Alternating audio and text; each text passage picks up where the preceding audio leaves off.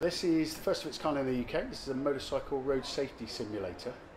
This is aimed at young or inexperienced riders. You'll see in a second we've thrown in a hazard. So effectively you've got an open park to your near side, children playing open parks, and there's a child chasing after the ball. In 2022, Devon and Cornwall had an horrendous year for those killed and seriously injured on our roads. We had 16 fatalities and 187 life-changing injuries just for motorcyclists alone within our two counties.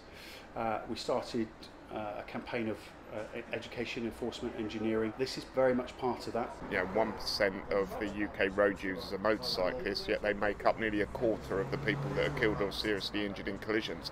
And if we can take this to schools and colleges and really show people the dangers of the road when they're learning to ride, and then hopefully it will give them a little bit of experience in the safe environment of the simulator that then they can then take out onto the roads. We'll see where we are on the map in a second.